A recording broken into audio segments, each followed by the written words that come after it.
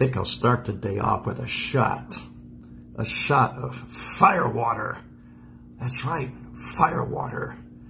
You see, this water here is the exact same water right here, the Jordan River. At the Christ baptism, he enters into the Jordan River.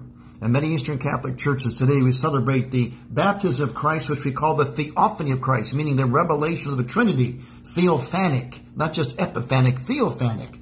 The revelation of God the Father, the Son, and the Holy Spirit at Christ's baptism. As he immerses himself in that water and sanctifies that water, he becomes fire in that water.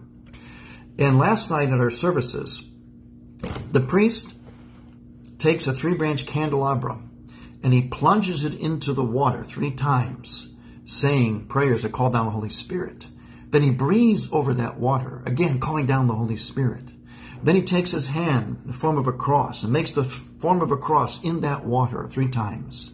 And finally he takes a hand cross, wooden hand cross, and plunges it into that water and crosses that water 3 times. All the time, calling down in magnificent prayers the action of the Holy Spirit, so that this water becomes consecrated. It actually becomes the Jordan River, the same river that Christ entered into. It becomes that mystically. Now, this should not surprise you or sound like something silly.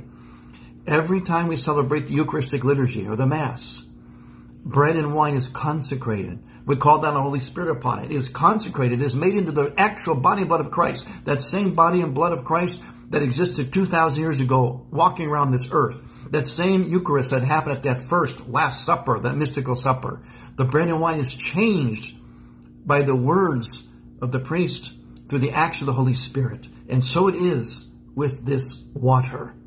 And this water is filled with the presence of the Holy Spirit. So we drink of it. We use it to bless. We keep in our churches and our homes on this feast of our Lord's baptism. The theophany. It is epiphanic. Yes, it is epiphany. But in the Eastern churches, it is specifically theophanic. Not only epiphanic, theophanic. The revelation of the Trinity, God the Father, Son, and Holy Spirit, which now is present in this water. So, Christ is baptized in the Jordan for our health and salvation.